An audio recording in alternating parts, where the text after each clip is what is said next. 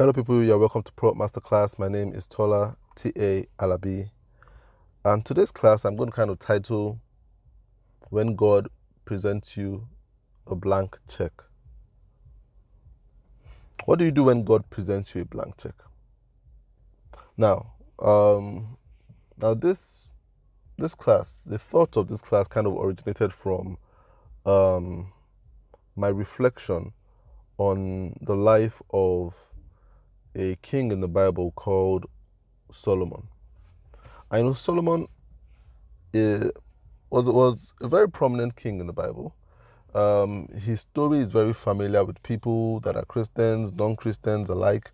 Was the son of David, and he was regarded and is regarded as the wisest man that ever lived. And the story kind of says that shortly after he ascended the throne, when David died, God appeared to him and asked him to request anything. And Solomon told God that he wanted God to give him wisdom, discernment, spirit of discernment. We might call it wisdom too. And the Bible says that God was very impressed by his request for wisdom. And his reason for asking for wisdom was he was a young king at that point in time, and he asked God to give him wisdom and discernment so that he could rule the people well. So he could be a good king and serve the people well. And God told him, I asked you what you wanted, and you didn't ask for wealth. You didn't ask for long life. You asked for a discerning mind so that you can be a good king. And God said he would give him a discerning mind, and there will be no one before or after him that will be as wise as he is, or as wise as God would make him.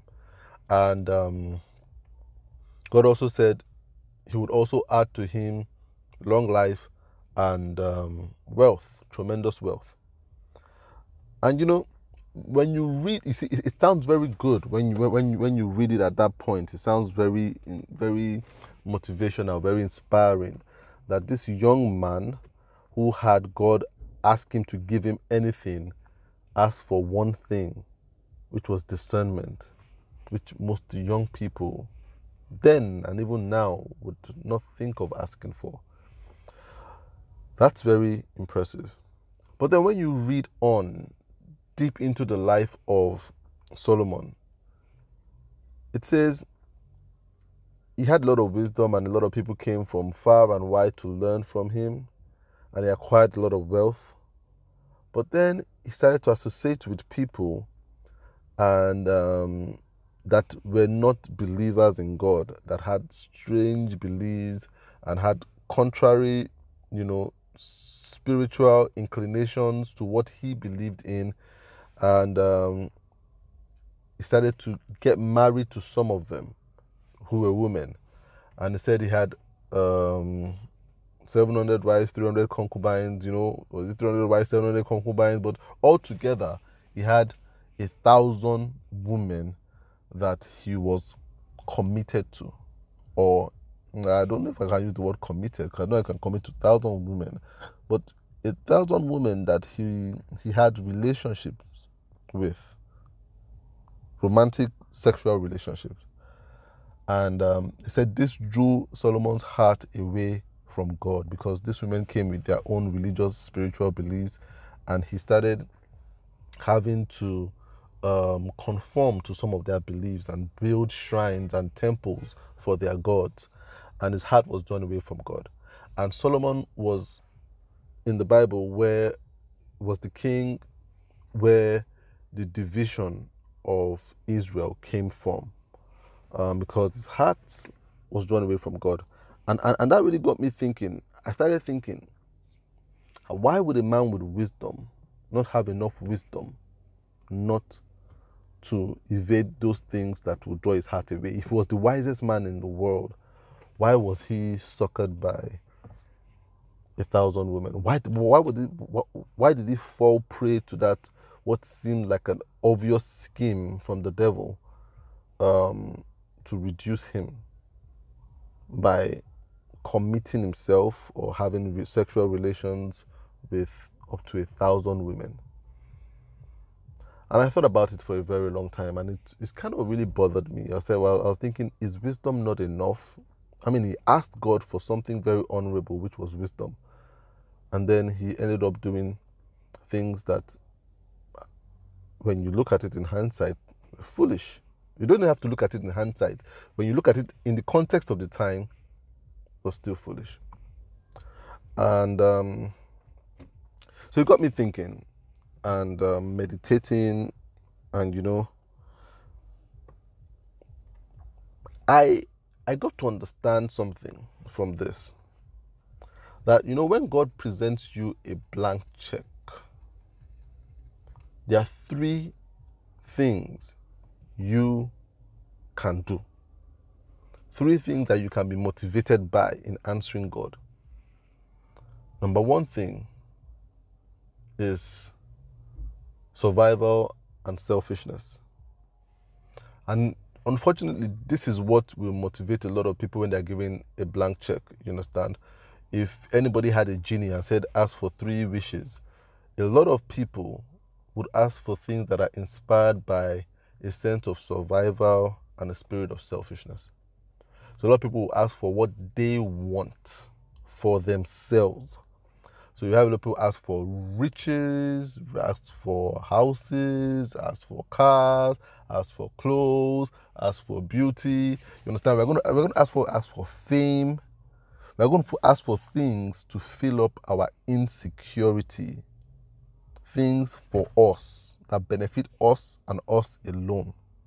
A lot of people will fall under the trap of survival and selfishness.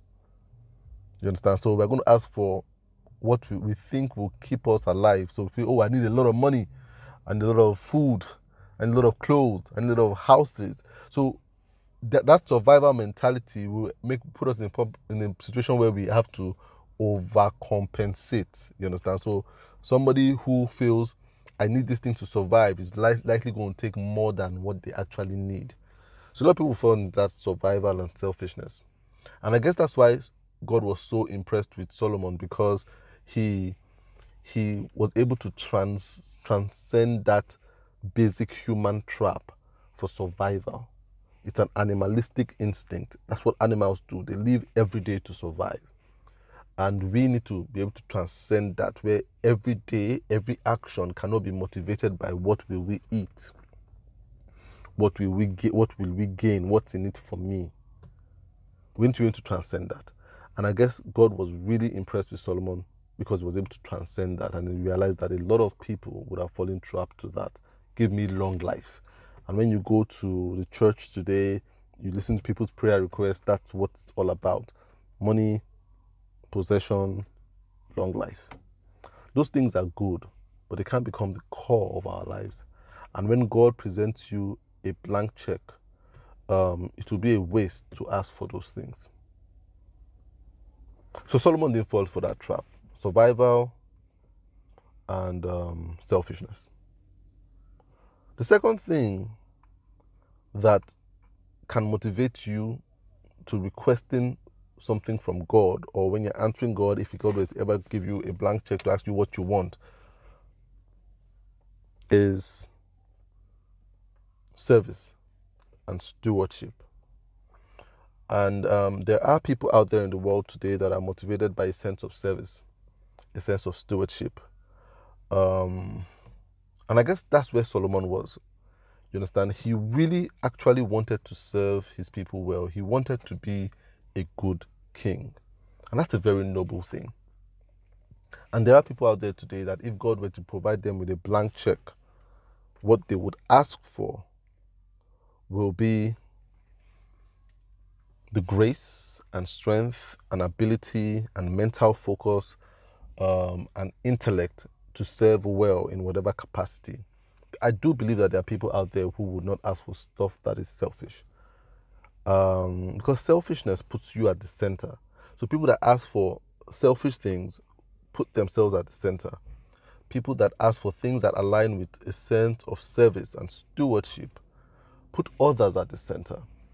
And so they will ask, you know what, help me to be able to build this company so that we can serve more people and make the country better and really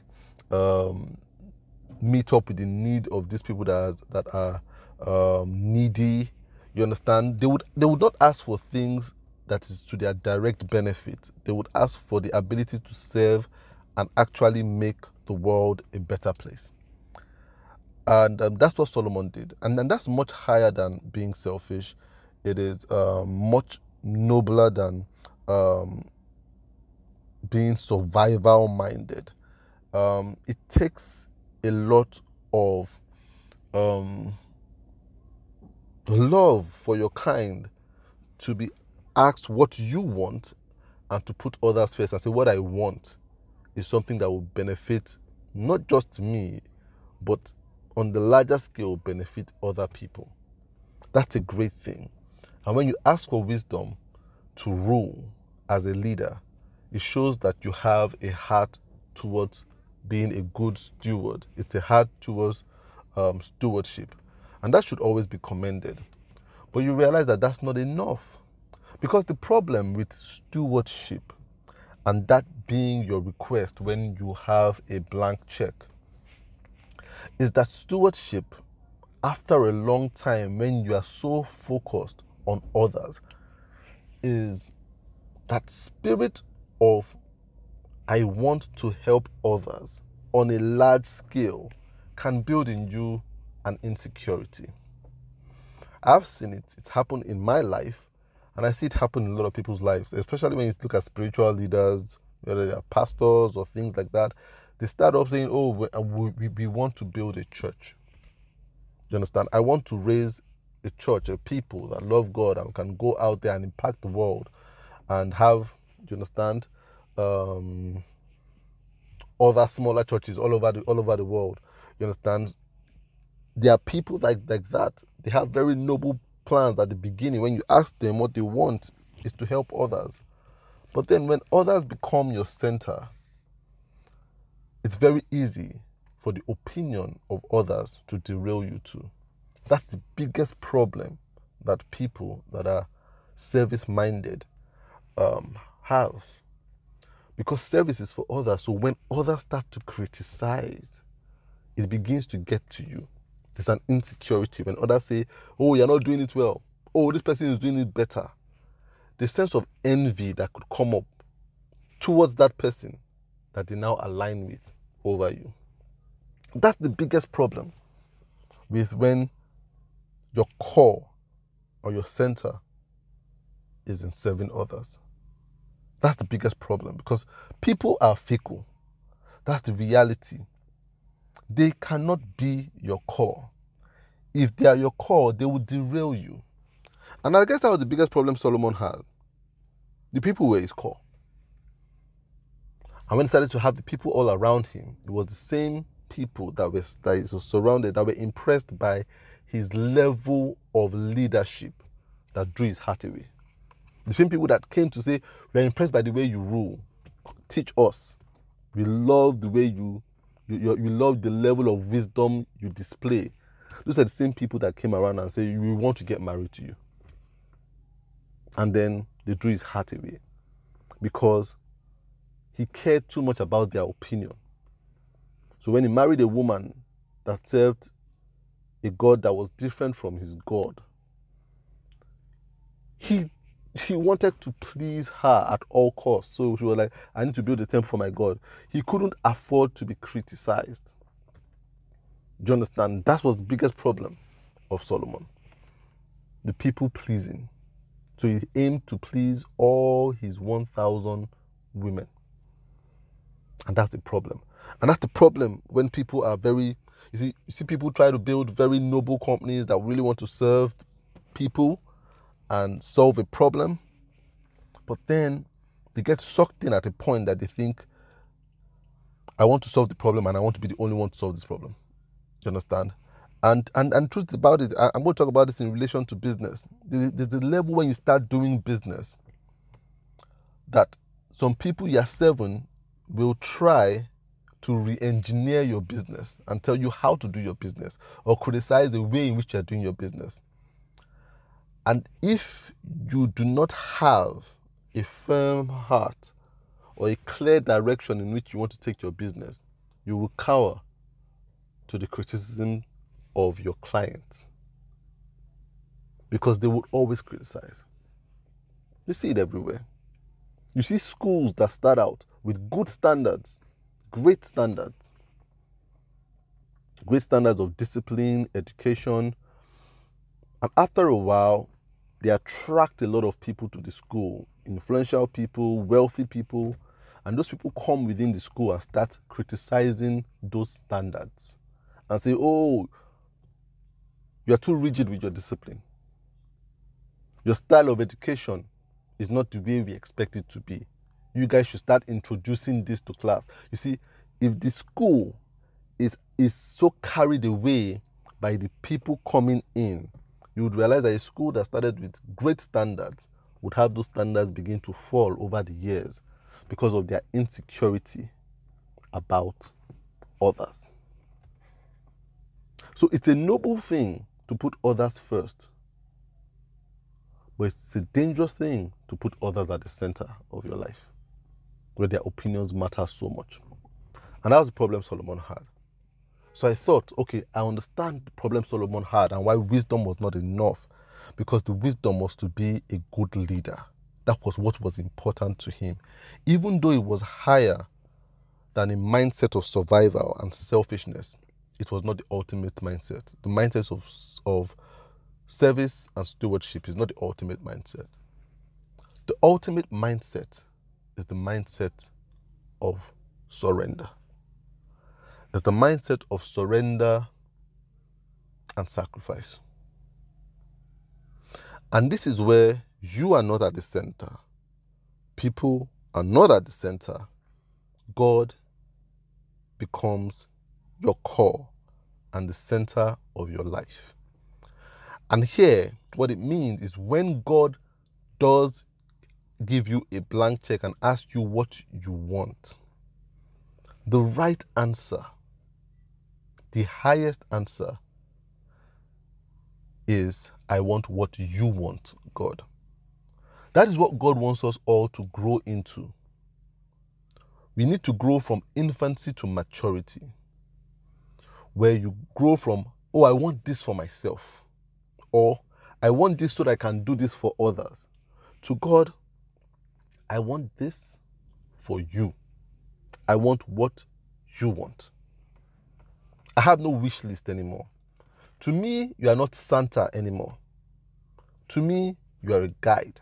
Whatever you want is higher than whatever I want, and that is what I want. So I don't want anything but what you want. That's the highest mindset. That's what we ought to aim for. That is what God wants us to do with our lives. To aim for higher. So you see, Solomon asked for good, but it wasn't the best. The best answer would have been, God, I want what you want. That's the difference between Solomon as a king and Christ as a king. Because when you read the Bible, Christ always said, I have not come to do my will, but the will of the one who sent me. Your will be done.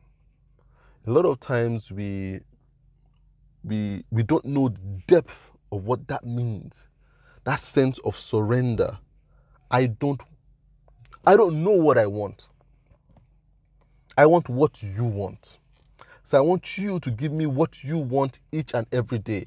And I really believe that if Christians and Christianity matures to that level, our prayer styles will change. The reason we go to church would change. The reason we read God's word would change. The reason we do good will change. It will be because God desires it from us, not because we desire it as a means of getting something for ourselves. That is the mentality that we ought to grow into. That mentality of surrender and sacrifice. It's a big struggle. For me personally, it's a big struggle. Because if I talk about my personal life, when I started designing, what I wanted was incredible. What I wanted was to be on the cover of Time magazine, to be interviewed on CNN. And now I think about it, why did I want it? Because I wanted a sense of importance to myself. I wanted to prove to the people I went to primary school with, secondary school, that see, I wasn't doing well in school, but look at me now. That sense of pride, I wanted it for myself. That's what I wanted for a very long time. I wrote it in my book. It was my vision boarding. Do you understand? That's what I wanted. CNN, Time magazine on the cover. So I used to buy Time magazine a lot and just think I will be on that cover one day. And then they will know. And then I grew from there. My understanding grew deeper and grew wider. And I started thinking, what do I really want? I don't want to be on Time magazine. I don't want to be on CNN. That's not as important. And I started building my company, and I started having people tell me, oh, your work is impacting my life. And when I watch your videos, it really helps me. And that really makes me feel, oh, I'm having an impact. And I just think, you know what? I want to build a company that will impact so amount of people. So I want to be like the most impactful company in Africa that will impact so amount of people. I want to mentor over 200 designers who will go out to mentor another 200 designers. So I had a figure for what I wanted to achieve, but it was for greater impact. It seemed noble. For a long time, it seemed noble. But then what it brought up in me was a sense of insecurity. Because every time I saw somebody with bigger impact, I didn't feel good about them. I thought they were taking my crowd. My crowd. You see, it's still anchored. When you dig deeper, that sense of service and stewardship, a lot of times it's still anchored in insecurity about who you are and envy about what other people are. So, as noble as my stewardship and service seemed, when I cut off the leaves and I looked at the roots, they were still rooted in insecurity. So my wanting to mentor over 200 people and then mentor 200 people and to be like one of the greatest mentors ever was because I wanted to be one of the greatest. So I wanted people to talk about Tola Alabi. Oh, I learned from Tola Alabi. So there was always an insecurity when they were talking about other people. So I knew that I wasn't there yet. And now when I think about it, the other day my wife asked me this very question. Said, Tola, what do you want? If God could do anything for you now, what would you ask for? And I paused for a long time. And she said, why is it taking you so long to answer? I mean, there are a lot of things we need now. We need a new house, we need a new car, we need like, I don't know, to be honest with you.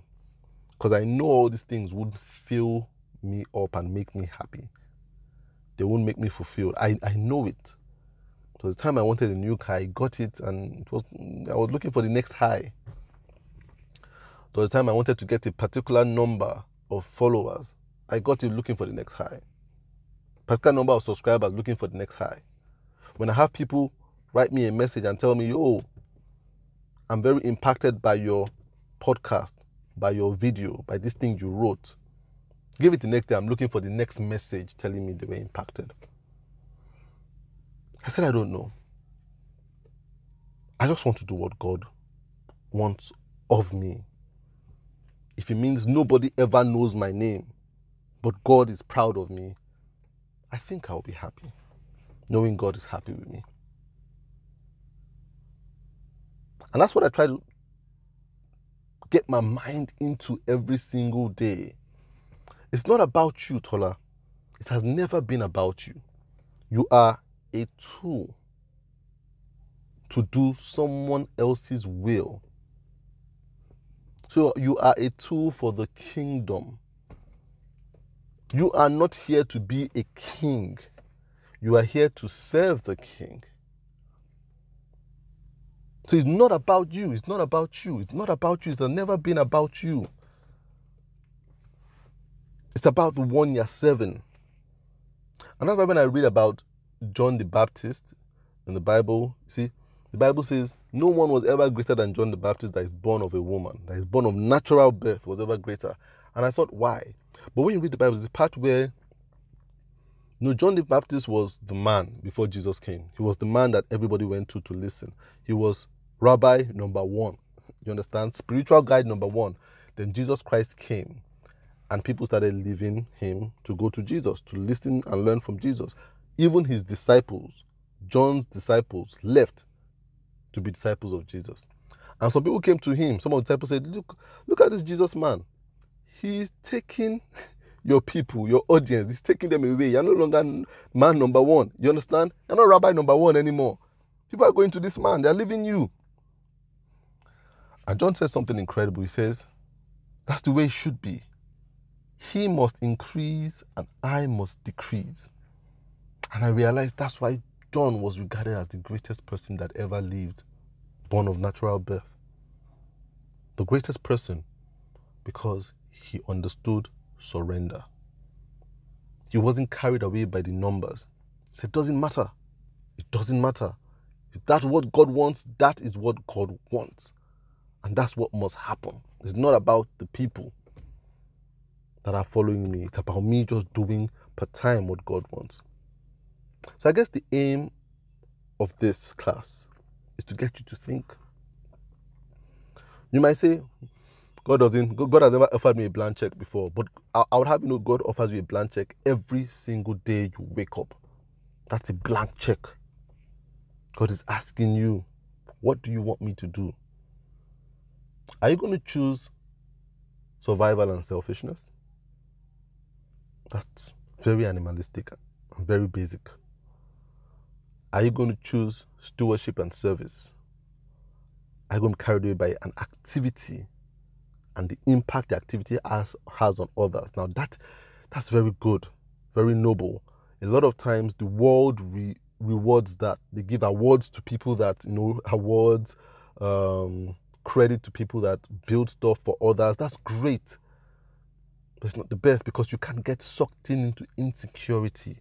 If that's what's about, building something of scale, of great impact to a large number of people. It's not. I'm sorry to say, it's noble, but it's not the best. Are you going to choose surrender? And say, God, I don't know what I want.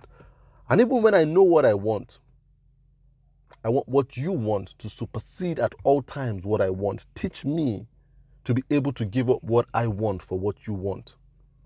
Even when I like what I want more than what you want. That's the real answer to when God gives you a blank check. And I hope someone gets clarity from that today.